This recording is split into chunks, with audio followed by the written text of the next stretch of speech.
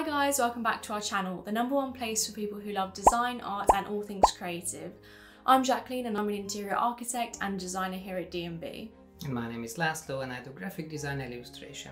In today's video, we'll be walking you through our Christmas gift ideas for designers. We thought that we'd do a video giving you guys some gift ideas for maybe some loved ones that you know who are either interior designers or graphic designers. If you're not part of any creative industries, then it can be quite confusing knowing what to get a designer for Christmas. But don't worry, because we're going to give you our top 10 Christmas gift ideas that any graphic or interior designer would love. This video is actually the third in our vlogmas series, so feel free to subscribe so that you can enjoy more of our holiday inspired content.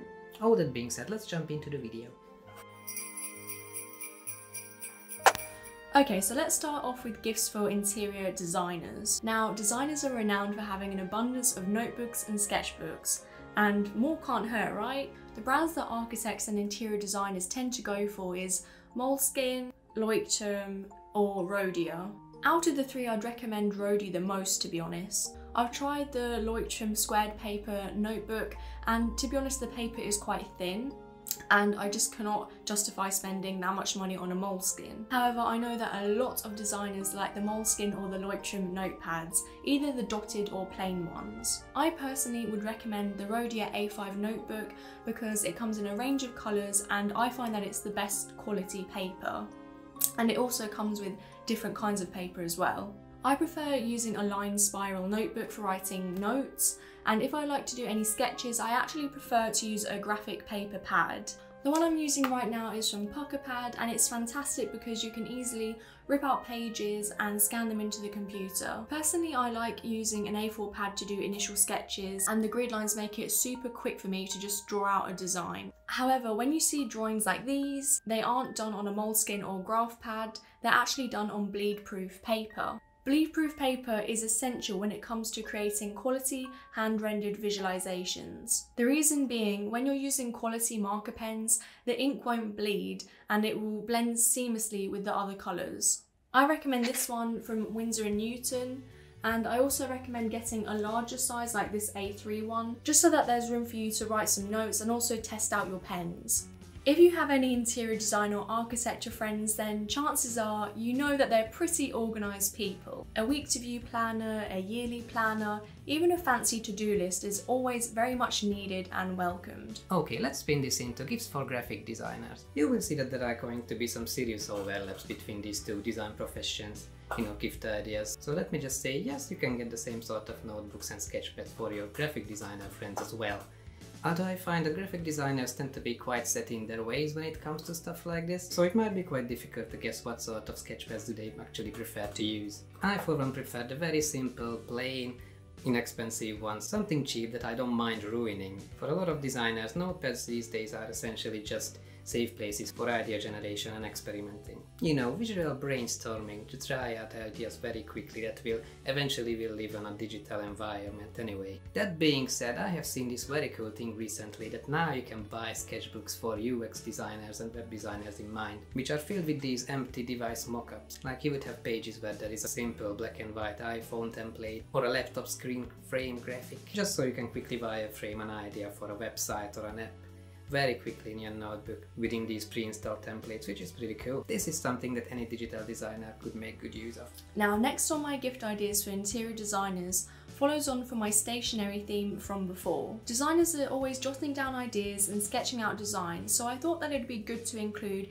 the best pens that I think that they'd love to get as a present. Firstly, if you're thinking of getting pens to recreate something like this, then you're going to need marker pens. Copic markers are deemed as the Don in the pen world, but unfortunately they come with a hefty price tag. But feel free to buy them though if you're really wanting to impress a designer. But seriously, for a more reasonably priced and quality product, opt for the Winsor & Newton Pro Marker set. They come in a huge variety of colours and lots of different sets as well, so you'll have no problem choosing an option. Now, secondly, in the stationery department, interior designers tend to use fine liners a lot, either for sketching or some even use them for just everyday writing. The best on the market are the Pigma Micron fine liners, and I would say that they're good for anyone who draws very daintily or small images because they have very fine nibs.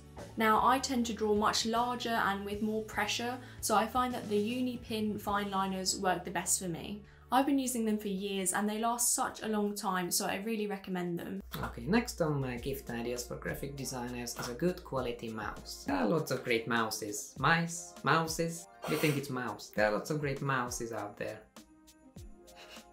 So instead of giving you specific items, I want to give you some pointers that you should be looking out for when you buy one of these. In my experience, a Bluetooth mouse tends to work better than one of those infraport ones with, you know, the little USB connectors. The connection is better, not to mention that you're actually saving a precious USB port in your designer's friend's computer.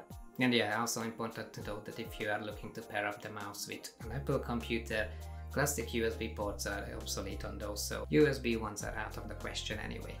Personally, I use the Microsoft Surface Bluetooth mouse, which is a pretty solid option. It looks great, it works great as well. Although sometimes I wish it was a little chunkier, because this sort of sleek design doesn't really follow the palm of your hand, so after a day of heavy usage, you can feel a little discomfort in your fingers. If your heart is set on an Apple mouse, well, your choice. But all those Magic Mouse series, as lovely as they look, they are a little bit of a Marmite in the design world. Some designers love them, some designers absolutely hate them. I think they are alright, to be fair, but it does take some time to get used to the Magic Mouse, so take that into consideration. And that's my main point really. This is a tool that a designer will use all day, every day, so it has to feel comfortable. As my last point, I like to mention that gaming mice tend to be quite comfortable. But if you can, please stay away from the overly fleshy, neon lighting, spaceship looking ones, because designers don't really like that kind of stuff. Simplicity is key in terms of looks. Next on my gift guide for interior designers is a laser distance measurer. Yeah. Should I do that? Absolutely. Yeah, you think I should? They're used mainly on site visits to measure things quickly, like the length of a wall, the ceiling height, even to calculate the area of a space, all by one click of a button. It may seem like a bit of a boring present, but designers will honestly love you if you get this for them. Whilst tape measures are always great, it can be a bit of a pain when you're measuring wider spaces, which is why a laser distance measurer is always a must-have in my books. Interior designers and architects are notorious for hoarding a big collection of design books, so I wanted to show you my top picks. This book is called Form, Space and Order by Francis D.K. Ching, who is kind of like a master in the architectural book world. In fact, any book by him is going to make a great gift. This book is kind of like a manual for all things architectural. It gives a solid understanding of architectural principles, organisation and the primary elements that I think are actually fundamental when designing layouts within interior design. I really like it because the visuals that he does really tend to stick in your head and are also really detailed. His drawings are really good and there's so many in the book. The next book gift is for an interior designer who has an entrepreneurial spirit. It's Architect and Entrepreneur by Eric Reinhold, and I actually got this book when we first started D&B and it's been very, very helpful. It's actually written by a fellow YouTuber who runs his own architectural practice in Maine. I'll link his channel now. It's a really good book that explains everything about starting up an architecture business, so it really should be on your Christmas list if you have any interior design business savvy friends. The next book is fundamental when it comes to interior design, and it's the Interior Design Reference and Specification book. It really holds technical information as opposed to easy to read pieces of text, but nonetheless it's a really important book. Next is Any Kind of Design Style book, which I love. This one is about Art Deco and it's by Ian Zaschek. And the other one I have is Living with Mid-Century Collectibles by Dominic Lutchins. But it really doesn't have to be those specific books. Just type in interior design styles into your browser and loads of options will come up. And last on my book collection is one that's actually just come out this week, and it's Form Giving by Bjarke Ingels. Bjarke Ingels is kind of known for being revolutionary in the archi world, and he's actually my favourite architect. This book is a visual and written journey of the architectural practices projects, from the beginning of time to designing sustainably for the future, even to designing housing projects on Mars. A real forward-thinking design studio with some really good visuals in the book. In terms of books for graphic designers, I feel like Jacqueline has given you enough books to go through, but if I can just mention one, it would be this one. Show Your Work by Austin Kleon. It's a very short book that you can basically go through in an hour or so. but it genuinely has changed the way I think about my creative process. It's focusing on how to make some noise around you and your creative work in this online dominated world, which is applicable to everyone who's doing anything creative these days. This was actually a gift that Jacqueline gave me, and I found it very influential as well as entertaining. It's one of the reasons why I started doing videos on YouTube, so there you go. Architects and interior designers in the 21st century would be nowhere without technology, which is why I'm going to give you my best tech gifts for interior designers. With the recent explosion of using iPads to sketch on, what better gift is there than an Apple Pen? Now these are pretty pricey, but they're great if you're looking to spend a bit more and get a really big present for an interior designer.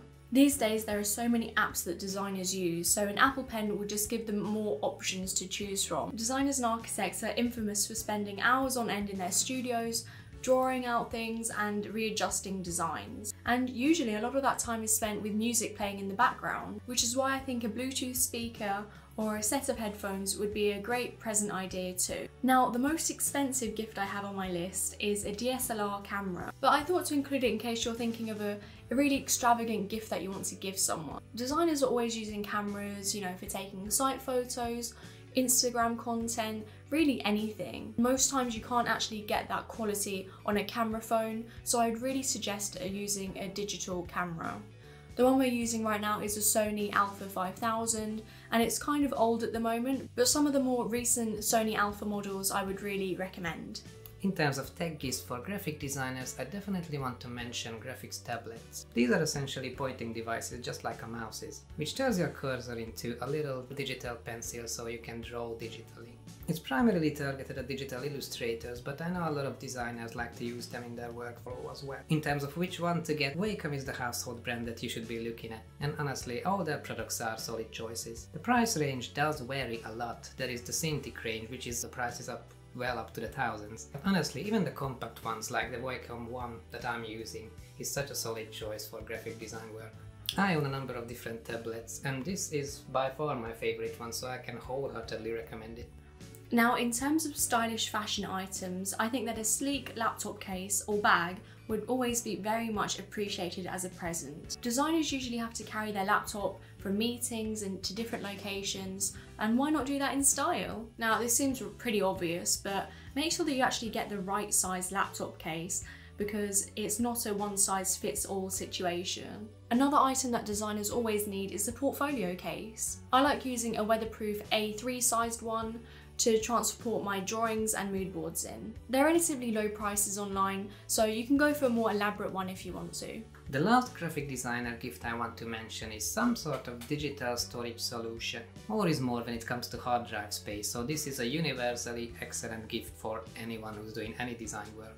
External hard disks, HDDs, are on the brink of becoming a somewhat old-fashioned technology, which is great in a way because while they are still widely used, now you can get some huge storage capacity ones for quite good prices. If you speak IT language, you know that SSDs, solid-state drives, are the new storage technology that's came into place to replace HDDs. SSDs are great because they are crazy fast in comparison to the old-fashioned HDDs, but since it still counts as quite new tech, these hard drives are quite expensive. External SSDs are a big thing now, and you know, with Black Friday coming up you might get yourself a great deal on one of those, but generally speaking I would still recommend an external HDD, especially if money is an issue. As a last thought, I also want to state the obvious and remind you that you can actually buy cloud storage these days instead of these physical objects. But yeah, it's up to you to decide if digital gifts are something you want to consider. I wouldn't rule it out, especially since we are selling some digital products now. It's convenient, it doesn't overwhelm the posting and delivery service systems, which is a big plus this year. Now, let's talk about what not to get. First off, I'd say that novelty items like this or home decor items are both big no-nos. Interior designers probably don't want novelty mugs, and they're probably quite picky when it comes to choosing home decorations. Although I kind of do like these fun Lego architecture sets. But if you do want to get a home decor gift, then I would suggest getting anything made by a famous designer.